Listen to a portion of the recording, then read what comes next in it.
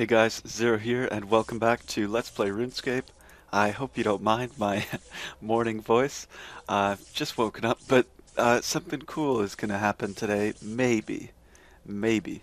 One of these quests, I think it's a deep sea discovery, is a mission for a few pieces of steel plate. And if we look at how many resources I have, I'm up to 95. So if it completed successfully, I'm going to be able to make the untradeable laminar. So let me just see which one it is.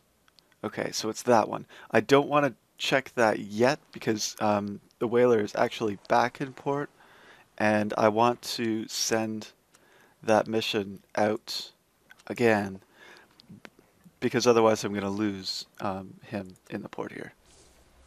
Okay, barmaid. Yeah, that's fine. So yeah, you can see he's in port there. But if I actually accepted that and let him back in, then it would actually remove him from the port. It would update the list, and I would lose that voyage for today, even though I sent the other one off yesterday. So I want to send off this voyage first. Let's set up a ship to do that. Maybe I want this one. Getting pretty close to most of these bits and pieces. Right up there. So getting towards some endgame content. By the way, I did finish the World Wakes yesterday. I haven't yet decided how I want to release video content on that. I know, there have been like web streams of the quest, and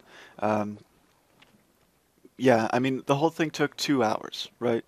And as far as the quality of the quest, it was better than the last 10 movies that I've seen. And I don't just randomly watch movies, I like to find stuff that I'll actually enjoy. So it was great. It was really fun. And I recommend that you guys, if you're interested in it, just go and do it. Really that simple. It's an excellent quest.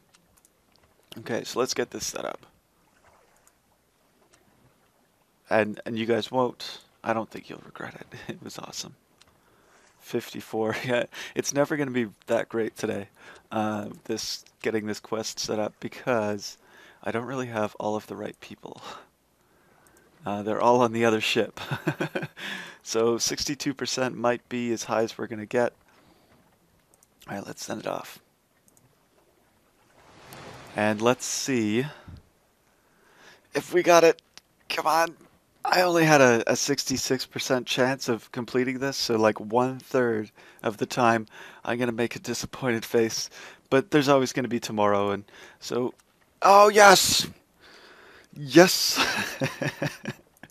Okay, so we can actually make the untradeable Tetsu. Let's go do that. Oh, man. So it's been, I guess, 2, 3 months since this came out. I don't want the tradable stuff. I know I mentioned before that I was going to use this to make money, but yeah, it turns out right now, because everybody is just getting to the point where they can make the armor, this stuff's really not that expensive, so I'm not going to... Alright, so let's build this. Build it. Woohoo! Ooh, look at that. Wow, that's pretty impressive. Oh man, that looks fancy. I have Tetsu. Yeah. All right, so that's pretty much it. That's all I've got right now. There's a few things that I do have to do. Okay, maybe you guys want to come along. I've got to go and get a new 10-year vet's cape because I lost mine doing the quest. I'm not going to give away how, but maybe you guys can guess. So I've got to go and get a new one. Let's go do that. Thoughts on the quest overall? I really like where RuneScape is going, um, in a lot of different ways, and one of them I'll give away here. I like the idea that it appears that we will finally have the ability to make choices, which is funny because that actually hasn't been the case in the past. Most of the time, we kind of just had to do what everybody told us to do. Yay, 10-year cape. Got it. Yeah, that'll work. I'll need some more pieces, but we'll get there. Okay, guys, but that's actually all I've got today. Just a little update. I wanted to let you know that I had finished the quest, so if you guys want to message me about it, feel free to do so, and let me know if you've completed it yourself so I don't spoil anything for you. And yeah, I'll talk to you guys again soon. See ya.